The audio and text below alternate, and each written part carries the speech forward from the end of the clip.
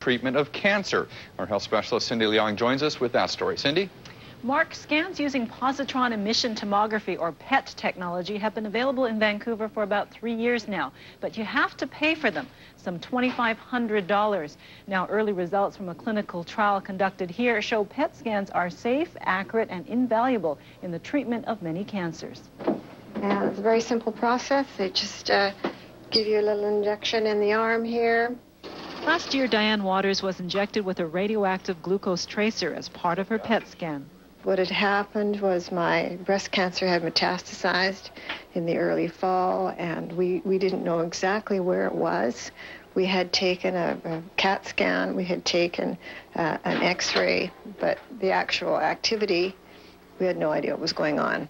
But a PET scan gave a clear picture of how far Diane's cancer had spread. There's multiple lesions in the liver, even outside of the liver.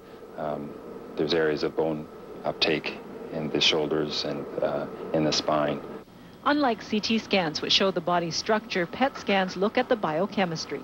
Every living cell requires sugar, glucose, to grow and to survive.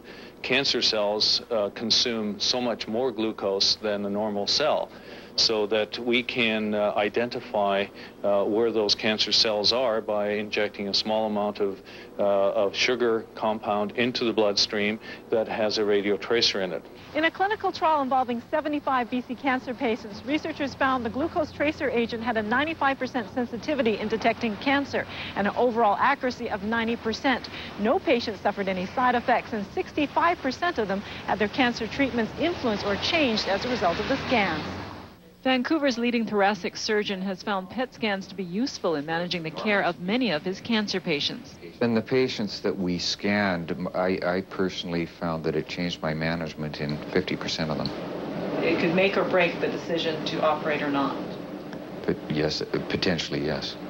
For Diane, having to pay for her PET scan was well worth it. You know that $2,500 is a lot of money, but you find it because we're talking life and death here. For more information about PET scans, you can ask your oncologist or check out the website www.petscan.ca. The radioactivity from the glucose tracer agent used in the scan leaves the body within 4 to 5 hours. A final note, PET scans tend to be more sensitive to certain types of cancer.